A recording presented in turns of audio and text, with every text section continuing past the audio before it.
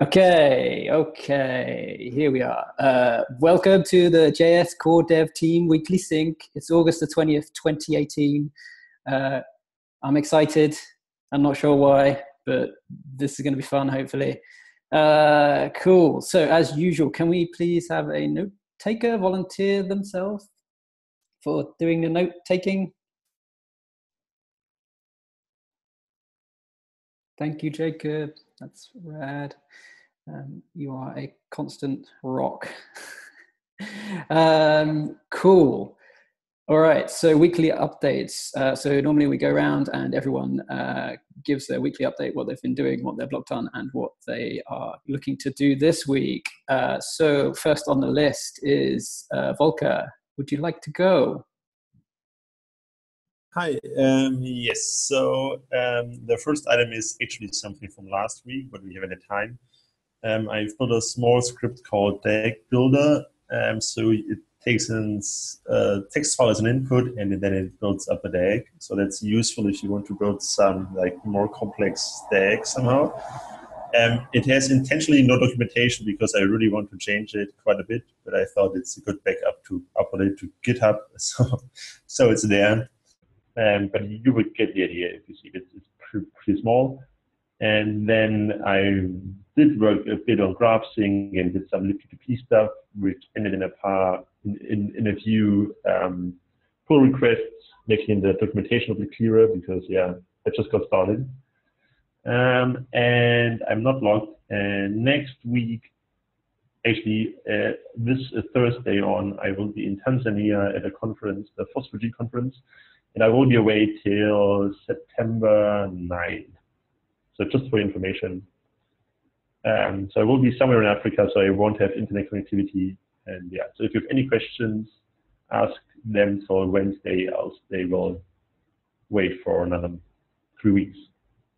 All right, and that's all. Does anyone have any questions for Volker?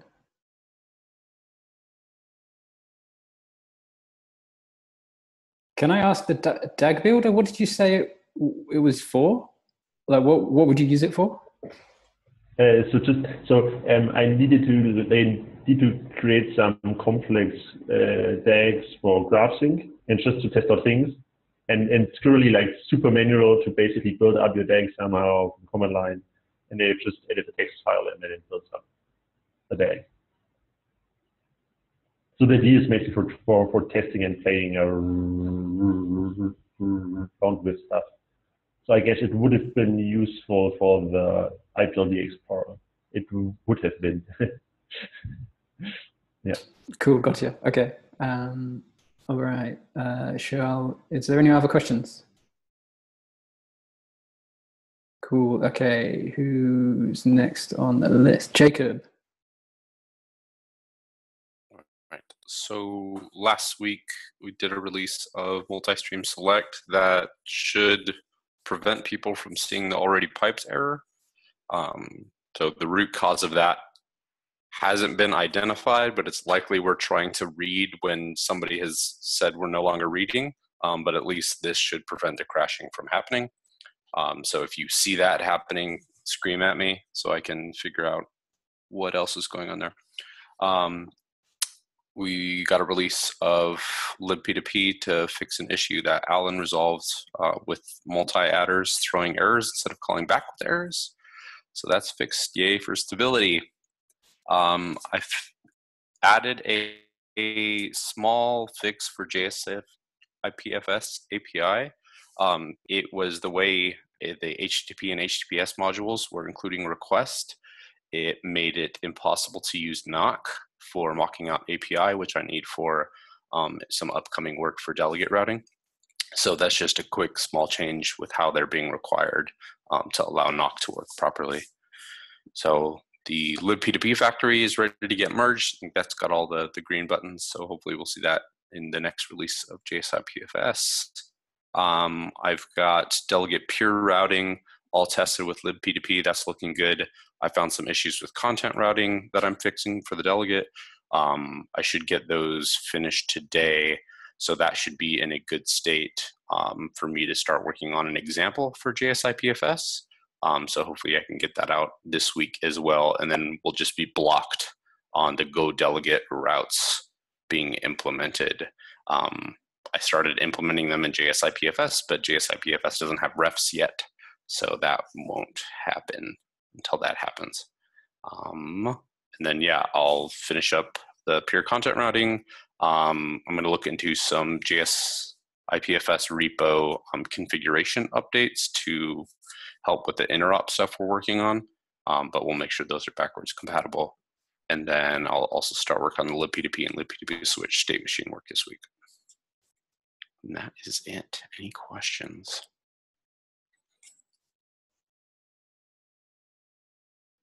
Yeah, that's cool. Thank you, Jacob. That all sounds good. I'm looking forward to a libp2p switch refactor.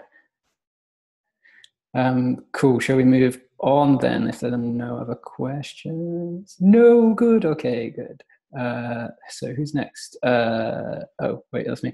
Okay, so I had a busy week. If you're on the all hands, I said some words about the, I built a module for discovery and transport using libdweb, which is this library for Firefox that will enable web extensions to do more peer-to-peer stuff. You should take a look at the video that is in the linked from the hackpad. What else? So yeah, there was a whole bunch of places that I found that where the inputs weren't being validated properly, and that would have meant that the daemon would explode and crash rather than. So it meant that errors were being thrown rather than sent via the callback. So that's good, and that's sort of towards my OKR of having a daemon run for 10 days without crashing. There was an issue with object patch RM link, which I fixed. I can't remember. I think that was because of dependencies. Something in the dependencies changed in the patch version, and the code in JS IPFS was using stuff that was considered private, like it had an underscore in front of it. So anyway, the tester master started to fail, and then I fixed them up. So that's good. And yeah, so then released JS IPFS again with a couple of those fixes that I made, and then released it again with the data encoding argument that Alex had added for object get. What else is it? So create a PR to fix stuff. Right, so the preload stuff. Turns out if you disable it, the IPFS node would crash when you started it, which isn't great. So I fixed that and added a test. So what else? Create a PR2. Yeah, right. So npm publish was publishing the dist folders in the examples directory. So I'd previously run some examples, and I created some dist artifacts. And when I was releasing JS IPFS, they were also being published along with the code to npm, and someone pointed out that I think JS Deliver was complaining that like when you downloaded IPFS, it was over 50 megs, and it's because of the dist folders in the examples. So I've just added a npm ignore to fix to ignore the examples folder, because I don't think they need to be in the published package. And that should help with the JS Deliver thing.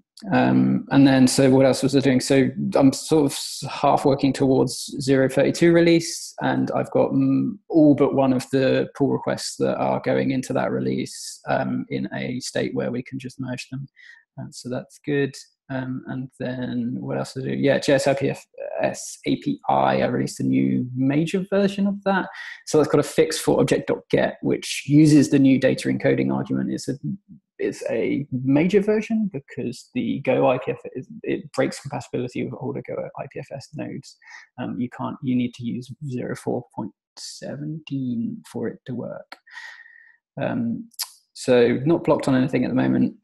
Next thing I need to do is to release release new JS IPFS with the preload disabled, fixing it. That has gone green on CI, so I can do that now. And I need to get that IPNS PR into a mergeable state, which should hopefully not take too long. And then actually start work in earnest on CID V1s and base 32 stuff, which I've made a little bit of progress on already, but not enough. So that's me. Does anyone have any questions? Yeah, Volker. Would it make sense to open an issue on what is now called like the testing repo to say that basically we check all the ignore files of all projects? Because I could imagine that, for example, in let's say DP2P with the same issue where we basically check in the list folders. Yeah, I guess that is a good idea. Who will open the issue? What did you say? Who will open the issue? You will open the issue? I can open the issue. Right. Hooray! Okay, cool. Any other questions? Rad. Okay, moving on. Travis next, please, if you are here. He just popped out. Do I need to add him again somehow? Okay, well, let's skip over him for now, and if he comes back, then we can go back. Hugo. Hi, guys. So I just came back from a couple of weeks of vacation, so I didn't do pretty much anything. So I'm just going to talk about the next stuff. I'll try to push a repo with some of the big data tests. I've worked on the last quarter, and I'll continue this work this quarter, and hopefully finish up everything until the end, and also give some love to my repos that probably need some cleaning up on the issues and pull requests, and that will be it for my next week.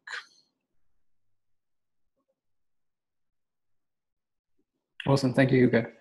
Any questions? No. Okay, Alex, would you like to go next? Sure. So I work with Al to get the data encoding PR in. We talked about this a little bit already. Just briefly, what it is in JSON, all strings are Unicode. When the object is being turned into JSON by the Go daemon, it uses text encoding for the data field. And that just spits out raw bytes, some of which can be invalid Unicode characters. So then when you're trying to deserialize that from a string back into an object and then turn that property into a buffer, you get all kinds of rubbish. And you can't get the data out that you put in. So what the data encoding arg does is let you say, give it to me in base 64 instead, which is safe to turn it into a string and then back out of a string. So that's cool. So we got that into Go IPFS a while ago. It sat in their release queue and is now in 4.17. So yeah, technically it does break backwards compatibility, but if you have specific types of data, then any version of Go before that will cause your JavaScript end to explode and just go, what is all this data? Anyway, cool. So we got that in, and that's great, and that's been released. So then moving on, I fixed some problems with Jenkins, whereby that lovely Windows thing where you have like really deeply nested folder names and Windows goes, I don't know what to do with that, and just falls over. So that was fun. So changing the build to actually be able to delete node modules folders, deeply nested node modules folders. I've been doing some profiling on JS IPFS, found it spent an awful lot of time creating JSON objects, or just objects that will then return from to JSON. So what was Volker to get a PR into IPLD DAG PB to just do it lazily. So when you are requesting the JSON object, then it will actually do the calculation if it hasn't been done before, which is cool. Put another PR into Go IPFS to add the parents flag to the write command, so you don't have to create a directory before you write to a file in that directory. You can just say parents, cool, like make derp. So that's been approved, but it hasn't been merged yet. and yes, I wrote a bunch of tests for npm on IPFS, which is great. So I'm blocked on actually deploying it anywhere because the infrastructure team are trying to sort out some kind of, stable, reliable way of spinning up arbitrary apps because lots of people need it and no one has it. So now, because I'm blocked on that, I can't really do any more on that, which is a shame because it's one of my Q3 OKRs. So I'm going to park it and pick up the other Q3 OKR, which is basically looking at the HTTP API and making it a bit more sane. Just trying to, like unify object and DAG APIs, that kind of thing. And the fun bit will be like sticking GraphQL in front of that afterwards, which will be amazing. Yeah, that's going to be me. Any questions?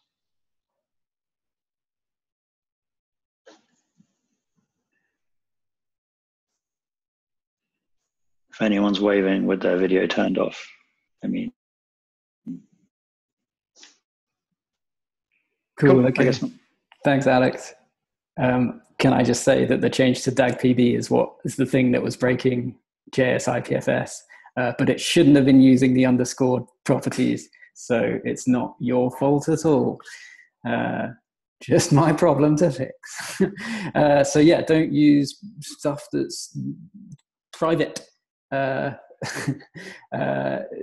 Kids.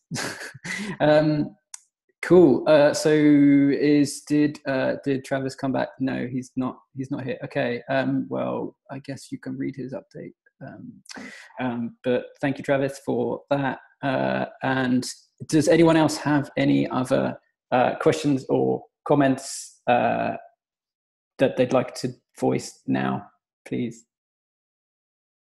Sure. I'll just give a quick update on some of the stuff that I was working on. So I implemented DAG.json in JavaScript last week, waiting on a codec value in the registry. But other than that, it basically works. And it solves some of the determinism issues by using a deterministic JSON serializer, which is nice. But that is feeding into an RFC that we're writing, or that I'm writing up, basically just about how to encode links in different implementations. We've traditionally used these objects with a slash in them, and we still need to sort of reserve space for that. But ideally, these should just be CID instances, and it would make a lot of the APIs a lot simpler to use. So there's a PR to DAG-CBOR to use this kind of form, and DAG.json already uses it, and this will kind of make its way into an RFC pretty soon. Awesome. Could you put a link to DAG.json in the chat for the notes? Yeah, I'll just update the notes. Right. Thank you. Yeah, it's currently on my private GitHub, or like not private GitHub, my personal GitHub. It's not a private repo. In that vein, there's a couple issues that people might be interested on in the IPFS/community repo.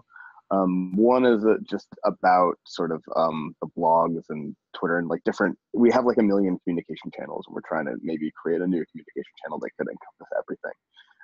And another one is a pull request to create a project lifecycle, which would basically call out kind of what levels of maturity that we think different projects are at. So we have like 300 repos, and some of them are sort of softly deprecated all the way to, we're supporting this forever. And we don't really have a good way to call that out or even really be aligned on it internally. So I want to check that out. Nice. I think Rob did a whole bunch of work in kind of categorizing the repos and at least adding labels to them so that we could tell what they are. So yeah, it would be cool if we could know what their kind of lifecycle situation is as well. Yeah. This is like a slightly more detailed version of that. Rob gave a lot of feedback into this as well. But basically, like we especially as we start to spin up sort of community engineering and even sort of developer relations, we need a good signal to say like this is ready for people's attention, rather than trying to push attention towards projects that we're actually not really ready for that yet. So there's a lot more work on kind of the earlier life cycle, and also we need a different way than just saying deprecated to call out certain things. Like we have projects that we are still actively using and supporting, but we know we want to move past. And so we don't want to encourage new people to adopt them if they don't have to, but it's not actually deprecated. We're actively using it and supporting it. So there's some stuff in there to try to differentiate. Like pre-deprecated. Yeah, exactly. I mean, DegPB is like, we're using it. Like we're literally fixing performance issues in it right now because we use it so much, but also like we want people to not use it for new things. So that's like a hard thing to call out. Cool. Okay. Any questions for Michael?